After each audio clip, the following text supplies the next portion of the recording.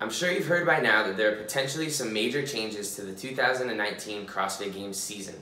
Everything until this point has been hearsay and no official statements have been made by CrossFit headquarters. I'm simply relaying what I have heard. Apparently, at the beginning of the week, a number of CrossFit Games media staff were released from their jobs and rumors began to spread that the season would change.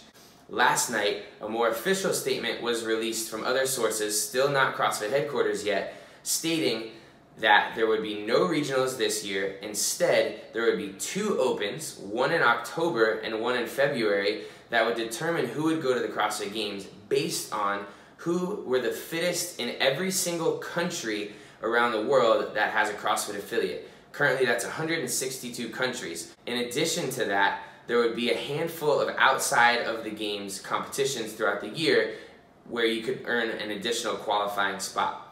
That means that there could be 180 men and women and teams competing at this year's CrossFit Games, having qualified just through the Open or these individual competitions. These rumors apparently started after an article was released saying that CrossFit headquarters is wanting to shift the focus away from the CrossFit Games and onto their CrossFit Health initiative.